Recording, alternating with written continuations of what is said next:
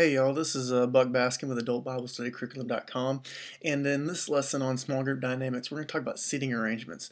It may seem like a little thing, but when it comes to small groups, actually seating arrangements can make the biggest difference in how people learn, whether or not they feel engaged or included in the lesson, and whether they feel comfortable. And then, of course, from that, want to return and come again the next time, which really should be our goal as we try to grow our groups. This really, like I said, plays a part with small groups, and there's just a few things that you really want to look into. This isn't that complicated, and some of the stuff's going to seem obvious, but there's just a few things that you really want to think about as you arrange your group. Now, here's the thing. You want to think about inclusive seating. All right, you want everyone to feel included.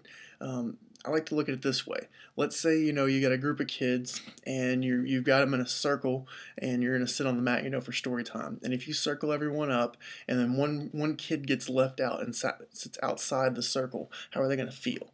Right? They're going to feel left out. They're going to feel abandoned, and we don't want that. So when you are setting up your small group, you want to think about that. Now, if you have to do rows, that's fine, but maybe try and, make sure everyone sits at the front so one person's not off in the back corner.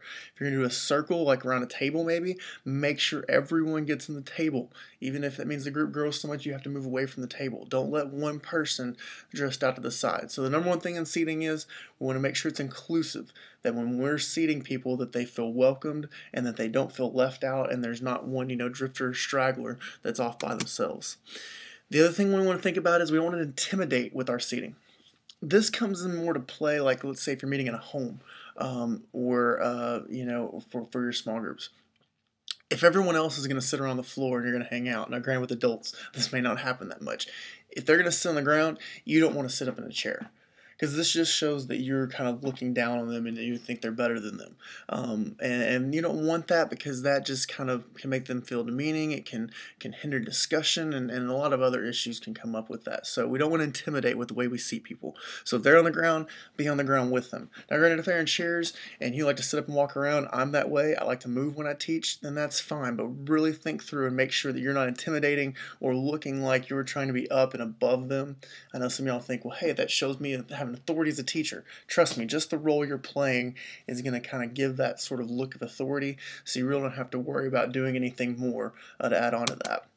A couple other things we want to think about here as we start to wrap up is, one, do the best you can with a seating arrangement. Don't beat yourself up over it.